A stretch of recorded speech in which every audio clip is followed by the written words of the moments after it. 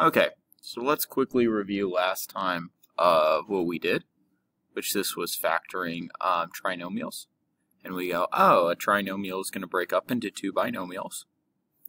One which will be like x and x for the front, because x times x gives me x squared. And then we thought about what would multiply together to give us this, but add together to give us this. And the numbers that would make that work would be 3 and 7. And that would be my answer. Today we're going to kind of do a little bit of this and some stuff that we've done in the past. So let's start off with our first kind of example. Let's say we've been given this example. The first thing that you want to do in this kind of example is remember from before when we factored out the number, or just the number that they all have in common. So we could see for this one that they all have a 3 in common. So I could pull out a 3 and be given x squared plus 3x plus 2. And now I can now look at the inside and go, ooh, what could the inside factor into? Well, the inside could factor into x plus 2 and x plus 1. Let's try another example. Again, for this one, I'm going to look across and see what numbers they all have in common. 4, negative 32, and 24. Oh, they all have 4 in common. So I'm going to take out a 4.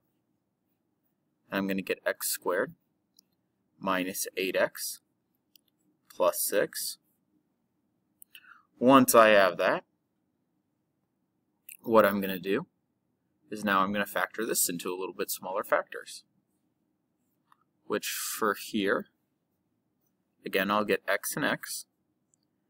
And then with this 6, I have to think about what's going to make 6 go to 8. And when I think about that, the only factors of 6 are 6 and 1 and 2 and 3. And there would be nothing that would multiply together to give me 6, but add together to give me negative 8. So this one actually won't factor any further. So sometimes you can make the things factor further, and sometimes you can't. So if you can't make something factor further, you just leave it. If you can, you factor further.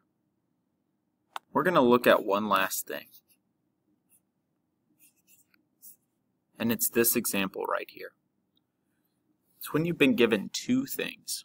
And when you've been given two things, you still want to do the same thing that we've done before. We want to think about what multiplies together to give me the back number, but adds together to give me my middle number. Well, for my middle number this time, this thing is 0. So I have to think of something that would multiply together to give me negative 36, but add together to give me 0. Well, 6 times 6 gives you 36, but it's negative, so one of them has to be negative. And negative 6 plus 6 would give me 0.